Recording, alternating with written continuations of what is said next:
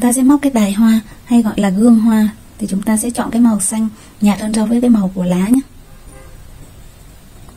Và đầu tiên thì chúng ta sẽ móc làm vòng tròn ma thuật với 10 mũi đơn. Vòng tròn ma thuật này là 10 mũi đơn. 1 2 3 4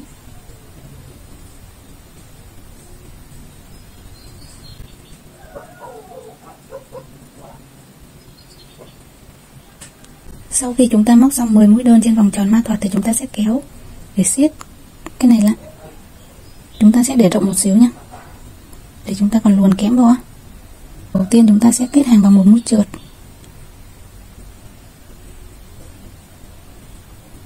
Kết hàng bằng một mũi trượt và lên một mắt xích. Ở hàng tiếp theo chúng ta sẽ móc là 10 mũi đơn.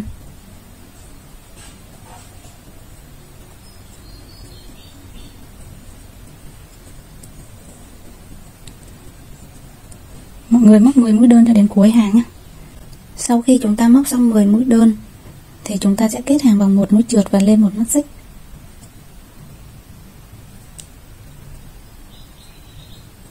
Lên một mắt xích này. Ở hàng tiếp theo này thì chúng ta sẽ móc là 10 mũi tăng.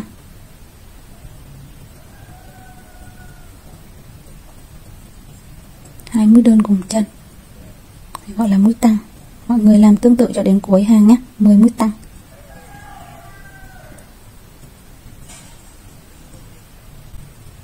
Sau khi mình móc xong 10 mũi tăng, chúng ta sẽ kết hàng bằng một mũi trượt và lên một mắt xích. Rồi tiếp theo thì chúng ta sẽ móc toàn bộ bằng mũi đơn 2 hàng. Mỗi một chân mũi chúng ta móc một mũi đơn và mọi người làm 2 hàng nhé. 2 hàng mũi đơn. Sau khi mình móc xong 2 hàng mũi đơn và kết hàng, ở mỗi hàng là một mũi trượt và lên một mắt xích, thì tiếp theo chúng ta sẽ móc là một mũi đơn, một mũi tăng. Tiếp theo là móc là một mũi đơn, một mũi tăng, là một đơn và một tăng. Rồi mọi người làm tương tự cho đến cuối hàng nhé. Sau khi mình móc xong cái hàng một mũi đơn, một mũi tăng, chúng ta kết hàng bằng một mũi trượt và lên một mắt xích. Thì ở hàng tiếp theo chúng ta sẽ móc toàn bộ bằng mũi đơn.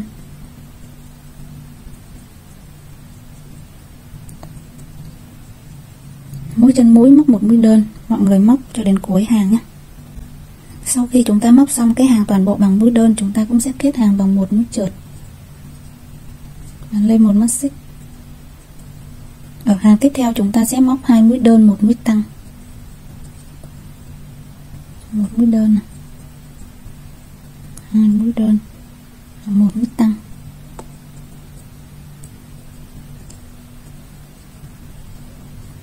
Tiếp theo là một mũi đơn, 2 mũi đơn, một mũi tăng.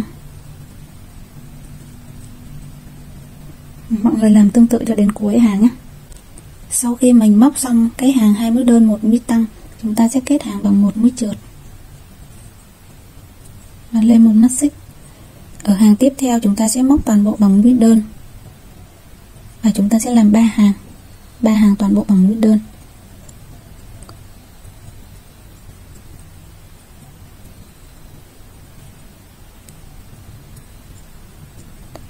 Rồi, mọi người làm 3 hàng toàn bộ bằng mũi đơn nhé.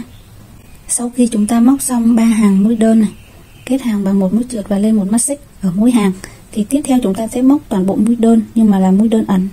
Chúng ta sẽ móc xuống dưới chân này, xỏ kim qua và luồn kim qua đây và kéo sợi len qua. Móc một mũi đơn. Chân tiếp theo chúng ta cũng làm như vậy, xỏ kim qua và luồn xuống dưới này. Lên một mũi đơn. Mũi đơn này gọi là mũi đơn ẩn. Rồi, mọi người làm tương tự cho đến cuối hàng nhé, toàn bộ bằng mũi đơn ẩn. Sau khi chúng ta móc đến cuối hàng, chúng ta sẽ kết hàng bằng một mũi trượt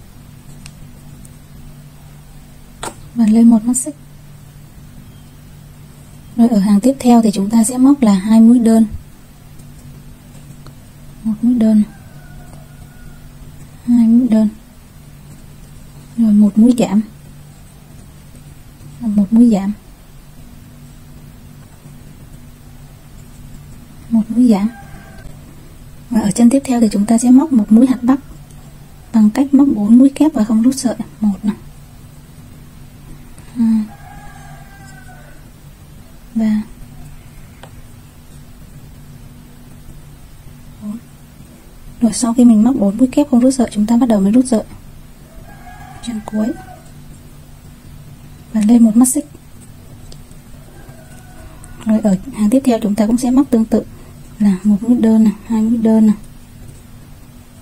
một mũi giảm và một mũi hạt bắc.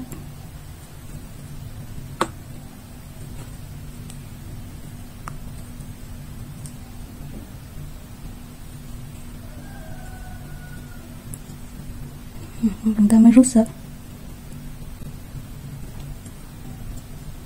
và lên một mắt xích. Và mọi người làm tương tự cho đến cuối hàng nhé. Sau khi mình móc đến cuối hàng này, chúng ta sẽ trượt mũi và kết hàng. Sẽ trượt mũi này và kết hàng lên một mắt xích. Rồi ở hàng tiếp theo này chúng ta sẽ móc là một mũi đơn, một mũi giảm, rồi chúng ta sẽ móc một mũi đơn, xong bỏ cái chân mũi ở trên đỉnh của cái hạt bắp này và chúng ta móc qua bên đây, móc một mũi đơn,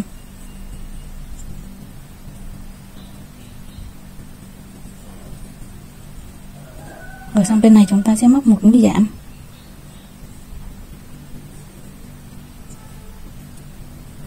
rồi móc một mũi đơn trên này và bỏ qua cái chân ở trên đỉnh của hạt bắc, móc qua bên này một mũi đơn. Rồi mọi người làm tương tự nhé, một mũi giảm này, một mũi đơn, bỏ một chân mũi và móc qua đây một mũi đơn. Sau khi mình móc đến cuối hàng này thì chúng ta cũng sẽ bỏ cái chân này và chúng ta trượt mũi lên và kết hàng. Trượt mũi qua và chúng ta kết hàng và lên một mắt xích. Ở hàng tiếp theo này chúng ta sẽ móc là một mũi đơn, một mũi đơn, và tiếp theo chúng ta sẽ móc là một mũi hạt bắc vào chân kế tiếp này. 1, 2, 3, 4. Và chúng ta kéo lên qua lên một mắt xích. Rồi ở hàng tiếp theo chúng ta sẽ móc là 2 mũi đơn, một mũi đơn, 2 mũi đơn, 2 mũi đơn và một mũi giảm, một mũi giảm, rồi một mũi hạt bắc. Ở chỗ này chúng ta sẽ móc một mũi hạt bắc.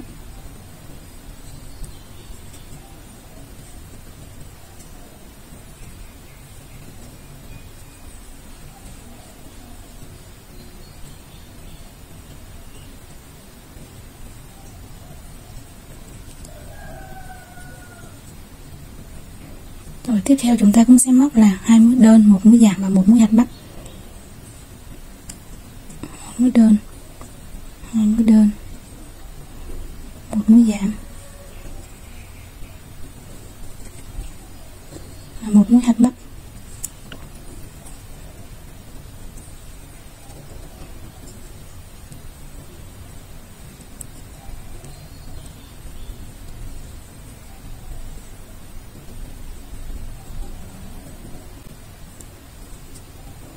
Rồi lên một mắt xích này.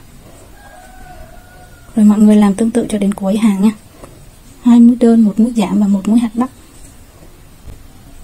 Sau khi mình móc đến cuối hàng này chúng ta sẽ còn 2 chân mũi, chúng ta sẽ móc vào đây là 2 mũi đơn. Rồi chúng ta kết hàng bằng một mũi trượt và lên một mắt xích. Rồi tiếp theo chúng ta sẽ móc là 2 mũi đơn, một mũi giảm, một mũi đơn này, 2 mũi đơn,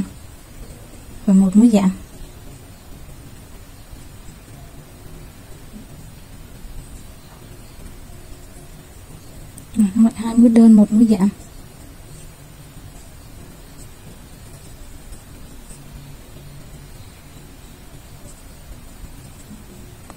Rồi, mọi người làm tương tự cho đến cuối hàng nhé. Sau khi mình móc đến cuối hàng này, chúng ta sẽ còn một chân mũi, chúng ta móc một mũi đơn.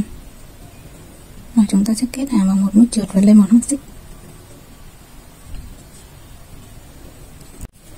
Rồi tiếp theo thì chúng ta sẽ nhồi bông.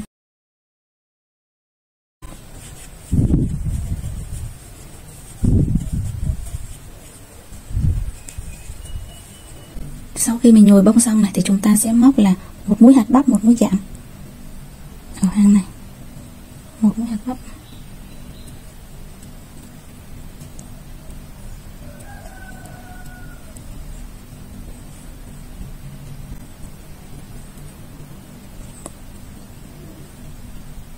một mũi hạt bắp,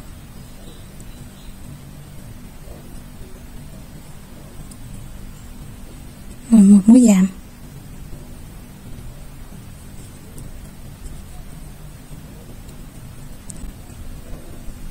Mọi người làm tương tự cho đến cuối hàng nhé, cứ một mũi hạt bắp, một mũi giảm cho đến cuối hàng. Sau khi chúng ta móc đến cuối hàng này, chúng ta sẽ trượt mũi để kết hàng và lên một mắt xích. Và tiếp theo ở hàng này chúng ta sẽ móc toàn bộ bằng mũi giảm.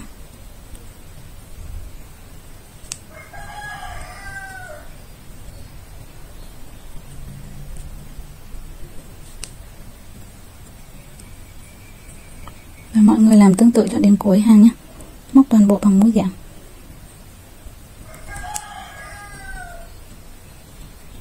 Sau khi mình móc đến cuối hàng này, chúng ta sẽ kết hàng vào một mũi trượt và cắt sợi luôn nhé.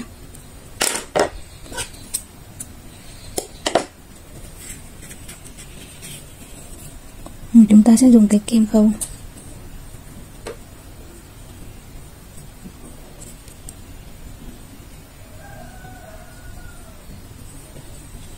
và chúng ta sẽ khâu nhỏ cái lỗ này lại.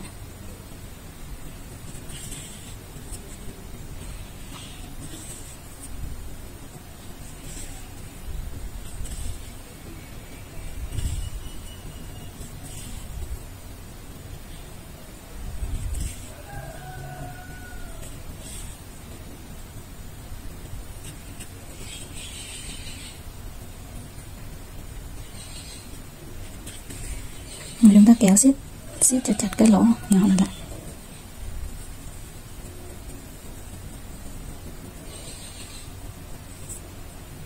Và chúng ta giấu sợi len xuống dưới luôn nhé.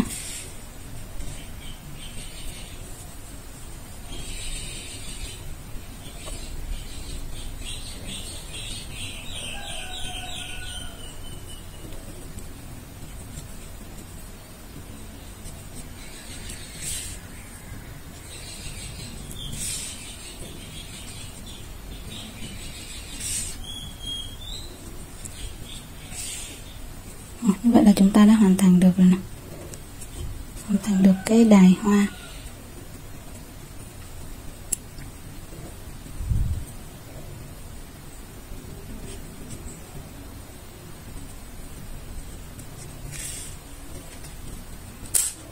Một cái cọng kém thì chúng ta sẽ bẻ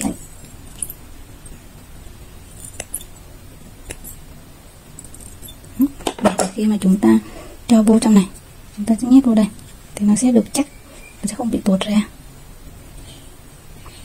Sau khi mình nhét cái cành thứ nhất và mình sẽ nhét thêm cái cành thứ hai, bởi vì hoa sen thì nó sẽ có cành nó sẽ to nên mình sẽ dùng 2 cọng kẽm nhé.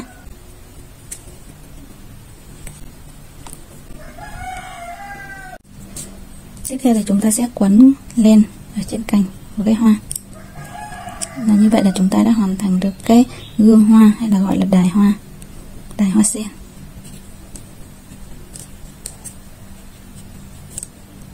Mọi người quấn cho đến cuối nhé. Sau khi mình quấn xong mình được cái cân như thế này và được cái đài hoa như thế này. Cảm ơn mọi người đã xem hết video, like và subscribe kênh của mình để theo dõi những video mới nhất nhé. Cảm ơn mọi người rất nhiều.